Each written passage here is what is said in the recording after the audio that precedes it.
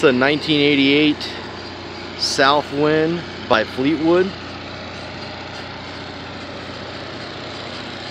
It's got 39,000 miles. I got the generator running.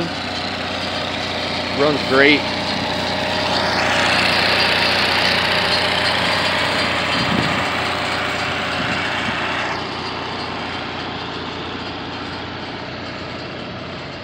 Motor's a Ford 460. This is also a John Deere chassis, and this sides of this is delaminated like most, even the new ones do that. So it's got some rippling on the side, but you know, I'll really do that. Does need new tires. Tires are a little dry rotted, but it runs really good. Drives good. 1988. Let's go inside. Now you have stairs, come down automatically. You got a screen door. Okay. Up in it.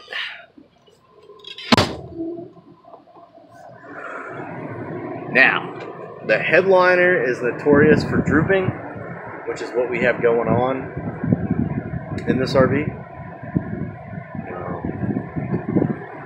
But it's got these really cool cabinets. Looks like wicker or something, but. And they all have a push button, little opening down here hidden. Push it up to open. That way when you're going down the road, they don't fling open. Nice stove. This is a Magic Chef. Looks brand new on the inside. It's gas, or propane if you want to say. It's got this little extra countertop piece for the sink.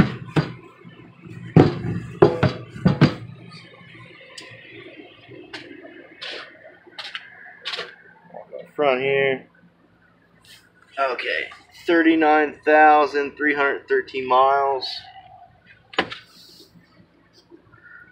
AC works in here. The generator works. A little cup holder. It's got a little glove box to keep all your information. Got a little fan up there. I guess this is a backup monitor, maybe just a TV. I don't think we have it has a camera. It's just an old TV.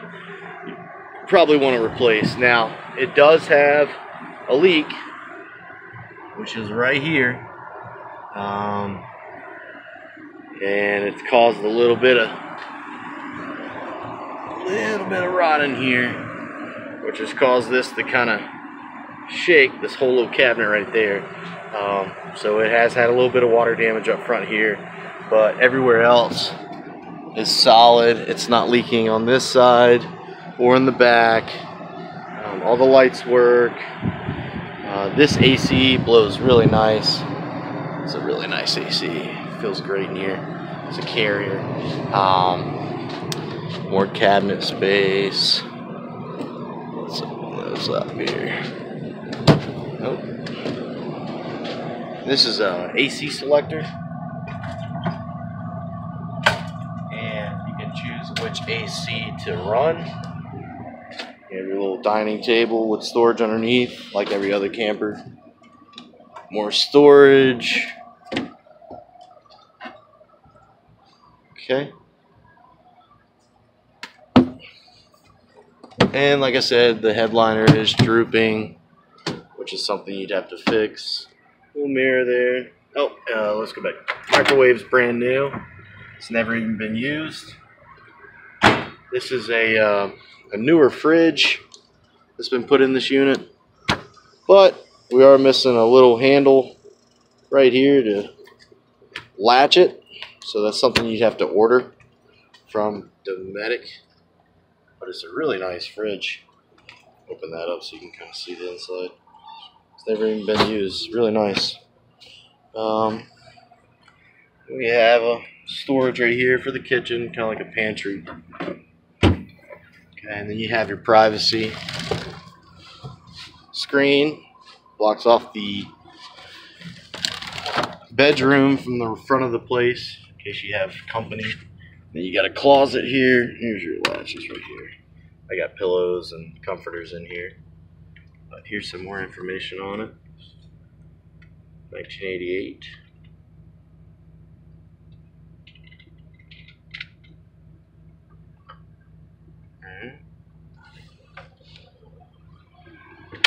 Close that. This one opens up the same. More closet space. And you have drawers at the bottom. You have a queen size bed. And you have cabinetry on both sides. And lights and drawers. And then back here you just got your, this will be your heat. Okay. This is a Coleman unit. It powers on, but the blower motor is not working in it. So you could fix it. It might be something simple as a capacitor. I haven't fooled with it. I may fool with it if you know, no one's interested in this unit. But here's a little panel too. Sorry, I'm being sporadic and running around this thing. It's not really a ordered review or whatever you want to call it video. I just kind of jumping around here. It's pretty cool. The owner of this had it for a very long time, used it to come down to Myrtle Beach, and he just didn't want it anymore, so trying to get rid of it. Here's your bathroom. Okay, you got a toilet here. Okay, a sink, some cabinets. Your shower is actually pretty nice. It's got a nice bar that you can kind of get in and out with, like a grip bar, which is pretty cool. Needs to be clean. Haven't done that yet, but then you got right here a rack on the inside of the door. Let's see if I missed anything. Yeah, this dinette table, like everyone else, turns into a bed. Okay, and then also this couch also turns into a bed. It's not a pull-out bed. It actually, here, I can actually pull it out here.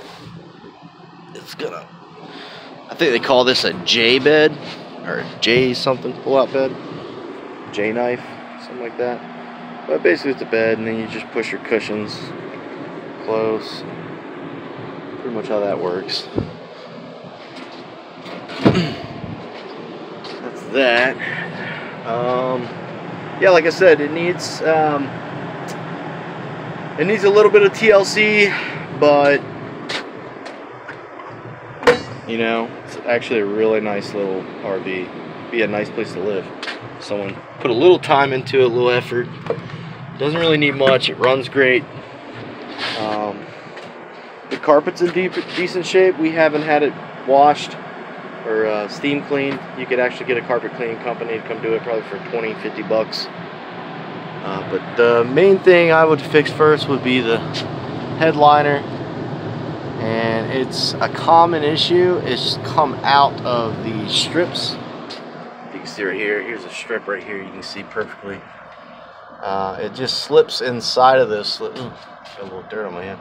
It slips inside of these little pieces here, and I'm not sure how to do it. Not gonna do it. I'll leave that up to the next person to do it. But like I said, this is a very nice motorhome for the age. It's got very low miles. I think your battery disconnect, I saw it somewhere in here, but there is a battery disconnect in the RV. Oh, it's right here, right above the door. Yeah, that would be your battery disconnect. Turn your batteries off and on. So that's pretty much that. But it does need the headliner fixed. It does need a new set of tires. And that's pretty much it. This AC unit needs to be tinkered with. You might get it to go with, really, if it's cutting on and it's just the blower not blowing the air, then it's just the blower motor or a capacitor. And I'm positive about that. So there's probably nothing wrong with that Coleman unit. It's just it needs somebody to service it. And once you do that, those little things, and you get the headliner fix, this would be a really nice place here. Here's your, by the way, here's your panel to check everything. This is a little fan that works your oven. It's not coming on for some reason, I don't know. Probably because I got the batteries disconnected. Okay, there's your pump for your water, that works. Okay, heater, that would work, but you got to have your gas on. Holding tanks, you hold that down, it tells you, okay, holding tank's empty. Number 2, it's also empty. Your fresh water, doesn't really do anything. I think it's empty. Battery 1, check your batteries, it says good.